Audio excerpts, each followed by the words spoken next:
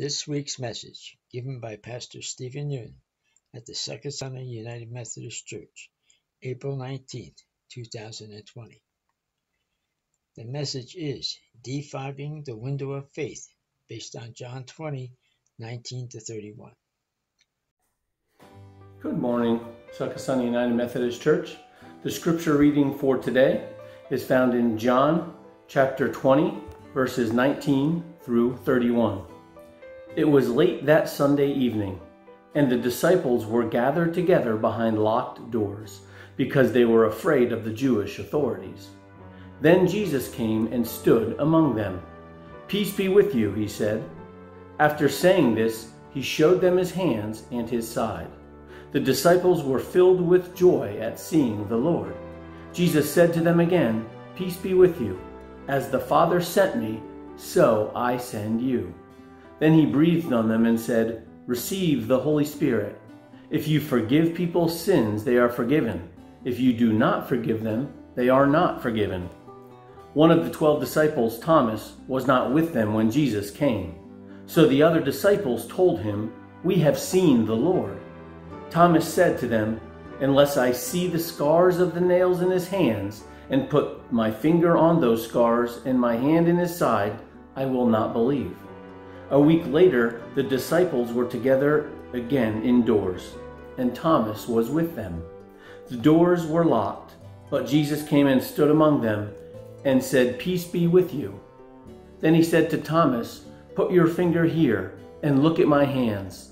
Then reach out your hand and put it in my side. Stop your doubting and believe."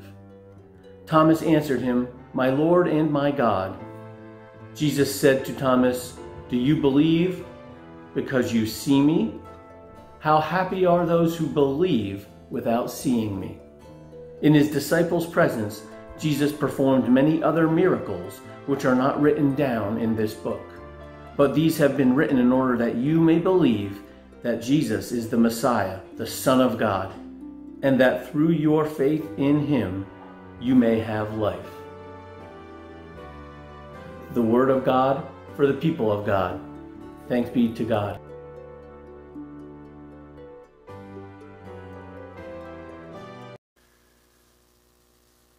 Would you join me as I pray? Oh God, may the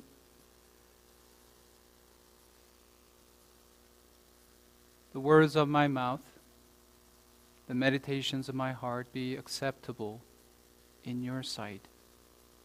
As we listen to your word, help us to see the risen Christ among us.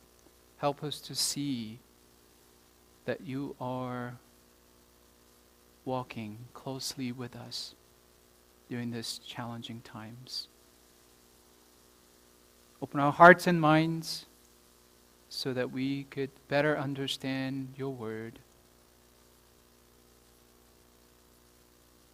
and live out your word in our everyday life. We pray this in Jesus' name. Amen. Our faith is like a glass window, or car windshield, if you like. You know, window welcomes light coming down from the sun. It gives you the vision to see outside. It helps you to see things even when the wind and rain impede your vision. It doesn't mean, though, that your car is immune to harsh winter cold or snow. It doesn't mean that your car will stop strong winds from blowing or prevent the rain from pouring down either. You still have to face them, but like a glass windshield does, your faith helps you to see through them and put you in perspective. Even if things get screwed up and we lost the normal part of yesterday, our faith gives us hope that there is still a tomorrow coming. But when we speak of faith as Christians, we don't mean certainty. It doesn't mean we've gained absolutes. As I mentioned before, faith is actually far from an attitude of certitude, which refers to a mindset that we know things perfectly and we own the truth, the absolute truth. As Christians, we are the ones who follow Jesus Christ, who is the life, the way, and the truth. We don't possess the truth. We follow the truth. For Christian disciples, faith is about having an attitude of exploration, which is a mindset that what we know and experience is always partial and incomplete. Like Paul talks about seeing only a reflection as in a mirror. This is why our Christian faith has been recognized as faith seeking understanding. It is a faith that continues to seek further and deeper understanding and knowledge of God. Oftentimes, our faith journey is like driving a car in a foggy weather. Ambiguity and uncertainty are deeply embedded in our world, especially in our world of brokenness. We all have an uneasy sense hidden deep in our souls that we are vulnerable and frail creatures. And a life crisis or tragedy makes that uneasy truth even more visible and real to us. Embracing ambiguity and uncertainty as part of our faith journey is therefore not just an option, but an ethical, spiritual mandate, because it is deeply rooted in our life, whether we acknowledge it or not. Certainly, we humans find a sense of comfort in absolutes, certainty. We find a sense of belief in orders. We find uncertain, ambiguous situation threatening rather than promising. Especially in times of crisis, we long for certainty and security, even more desperately. And when our search for certainty is driven by fear and anxiety, we are likely to become more intolerant of ambiguity we are facing in life. It's like battling foggy windshield in your car while you are driving. Juggling with ambiguity and uncertainty in our life and faith could lead us at least 3 different paths or responses. Interestingly, they all begin with alphabet D.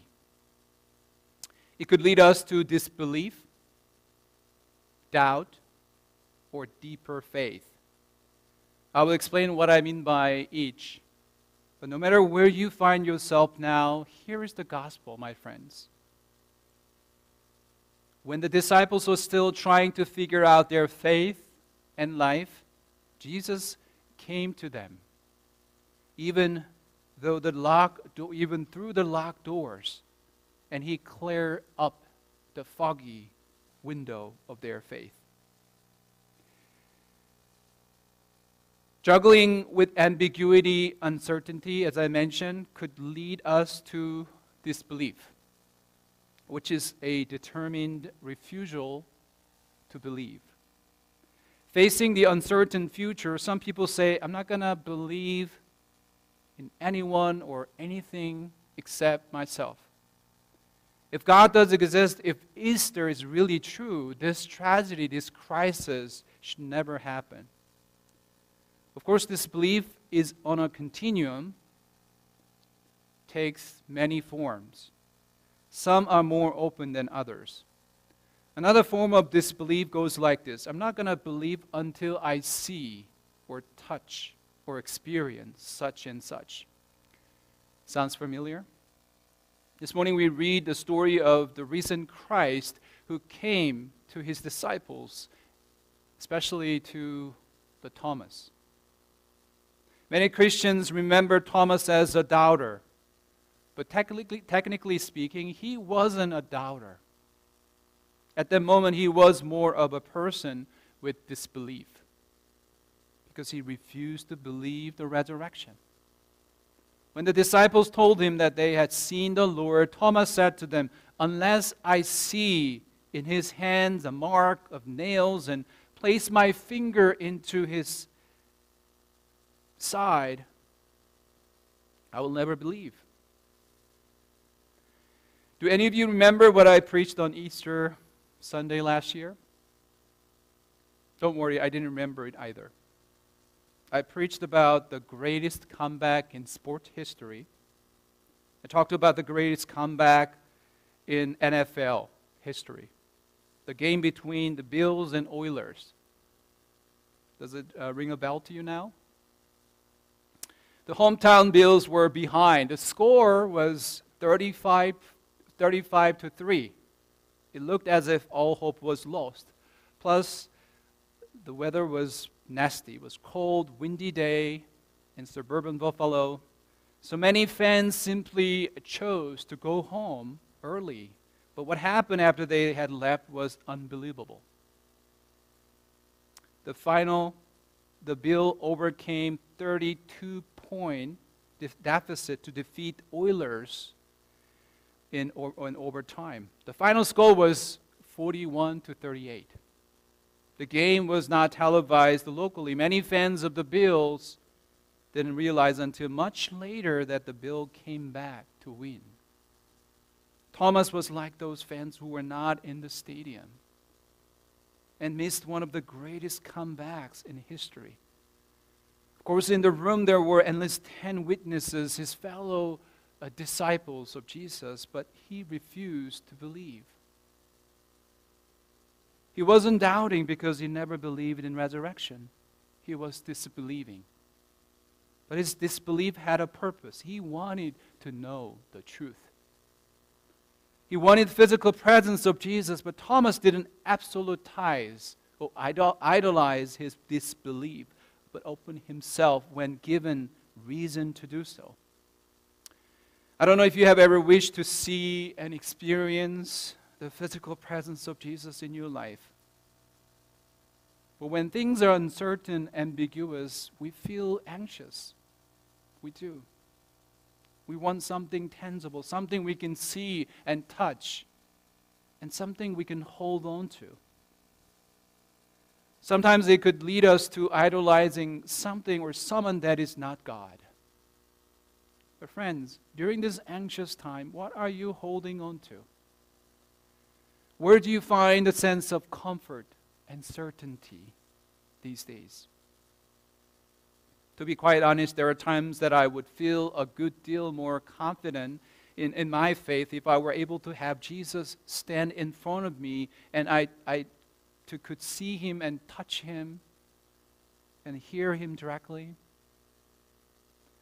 But that may be the very reason why this story is included in the scripture, to see the reality of what it is to believe.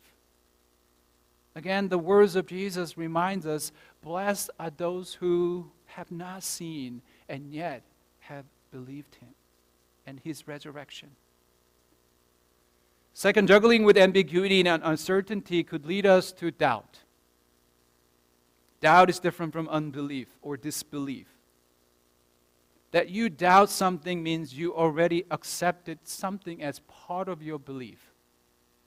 Doubt is therefore not the absence of faith, but the questioning of faith, because you can only doubt what you already believe. In other words, doubt presupposes some kind of faith, belief, and it is one of the most common struggles in the Christian life. There was a man who was going through a very intense struggle in his life. He had been forced to deal with his guilt over the ways in which he had perpetuated his life values and ideals and broken his deepest commitment. One day he had seen to his counselor, after listening to this man,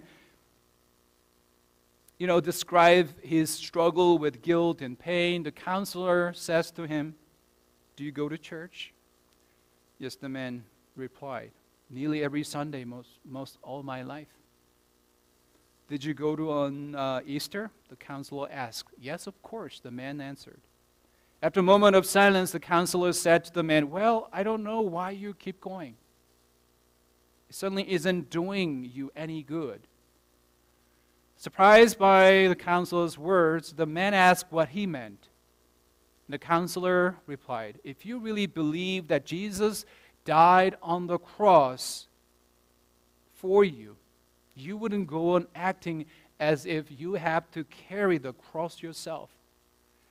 If you actually believe that Jesus died and rose again to forgive you, you would find the way to forgive yourself. Whether we notice or not, believing in something has implications for our life. If you were questioning whether the truth of Jesus' death and resurrection could make any real connection with your life, you may be in the place of Thomas. It's a disguised form of doubt. I don't know about you, but as this pandemic continues in our society, a sense of ambiguity and uncertainty increases in my heart, in my mind. Sometimes I realize that the window of my faith gets blurry and foggy. I find myself asking these questions more frequently. Could my life, our church, our society go back to normal? Could the power of resurrection really overcome the reality we are currently battling with? Am I truly living in the power of resurrection during these challenging, anxious times? I ponder. We believe that what happened to Jesus on Easter morning is the central affirmation of the Christian faith. If God raised Jesus from death, what does the truth do to us, my friends? If Easter is true, how does the truth shape and adjust our everyday lives? Sometimes we are not so sure about it. Again, we are reminded that Thomas is a Greek name, which means twin, though his twin never appears in Scripture. And some suggest that each of us is his twin. Like Thomas, each of us has our nagging doubts, disbeliefs, sometimes skepticism. If Thomas' disbelief is the most persistent, and then he is our twin brother, because our doubts, disbelief, skepticism persist, and at times insistent. As I mentioned in the beginning, if our faith is like a windshield, having disbelief or doubt in the fact of the resurrection is like dealing with a foggy windshield constantly. The truth is that it never goes away completely. Especially when you drive in an extremely hot or cold weather. You have to keep battling foggy windshield. It makes the vision blurry, impedes your eyesight. Like foggy windshield, doubts and disbelief could come to us anytime for internal reasons, what's going on inside of us, or external reasons, what's going on outside in our world, or both, internal and external. But again, hear the good news. Jesus comes to us and clears up the foggy window of our faith. He leads us to deeper faith, which is the third path that I want to talk about. While we may find ourselves struggling with doubts and disbelief, embracing ambiguity and uncertainty can lead us to deeper and more mature faith. And it is only possible with the power of the Holy Spirit. When Jesus came to his disciples, he first said to them, "Peace be with you." And then he breathed on them and said, "Receive the Holy Spirit. Receive the Holy Spirit." You know what's interesting about foggy windshield is that it could happen in both hot and cold weather, especially extreme weather. During cold winter, we use heater to stay warm in our car, which can result in fog on the inside of our car windshield. In warm, humid weather, turning on the air conditioning can cause the opposite result. It would create fog, blurring your windows from the outside. Whether it's an internal or external, it is the cold or hot wind that can clear up the foggy windshield. As we know, wind is a good word to describe the power of the Holy Spirit, as the Bible often portrays the movement of the Holy Spirit as a form of a strong wind. Change happens when wind blows. In the same way, when the Holy Spirit moves, she brings change like the wind does. Just as the wind can defog the windshield, the Holy Spirit has the power to defog the window of our faith. She helps us to turn our disbelief and doubt into a deeper faith. Holy Spirit teaches us that to live as a Christian means to live in the power of His resurrection. To know Christ in the power of His resurrection means that we begin to see things in a whole new way. We come to see our lives, ourselves, our relationships, and the world around us with a completely different frame. Remember my message from last Sunday? In the power of Jesus' resurrection, we are given a new frame, a new window. Through this new window, the new frame, we start seeing people the way Jesus sees them. We start loving people the way Jesus loves them. We start seeing the world around us the way Jesus would see. We trust God the way Jesus trusted the God He called Father. Friends, Easter is more than an intellectual acknowledgement that Jesus is risen from death. Easter is about seeing and living a whole new world, not just someday, but today, here and now. Of course, the whole new world is not completely here, not in its fullness. But our faith in risen Christ assures us that it is sure on the way. And our job is to wait. To put it in a Christian term, we hope. Just as the risen Christ came to His disciples, so the Holy Spirit comes to our hearts, our lives that might have been closed due to fear and despair. He sees us for who we are, where we are now. He sees the life you and I are living.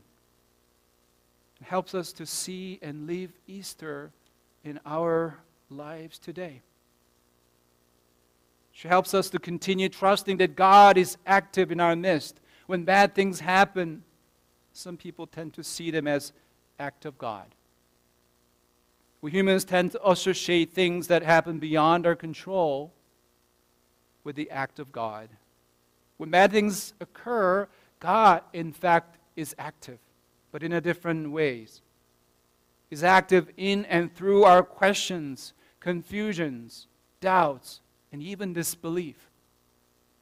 God is active in and through our responses and actions. God is active in and through the community. God is active in and through the people of faith, sustaining them, guiding them, healing them, redeeming them. So friends, keep the faith. Keep the faith in the resurrection of Jesus. Hold on. Continue to hope. On Holy Third Saturday last week, I shared a song along with Audrey's devotional. The title of the song was "Hold On," and I want to share with you the words of the song as I close my message this morning. It goes like this: If you feel today that you cannot make it, keep holding on, because you can take it. If you hold on a little while longer, hold on a little while longer. Hold on a little while longer. Hold on. If you feel it's raining all in your life, and day by day there is nothing going right, just hold on a little while longer. Hold on. Hold on. You got to hold on to His hand, God's unchanging hand. You got to hold on to His hand, God's unchanging hand. You got to build your hopes on things eternal. My God will never let you down. Weeping may endure for the night, but if you trust in Jesus, everything's going to be all right. just to hold on a little while longer. Hold on a little while longer. Hold on a little while longer. Hold on, my friends. Amen.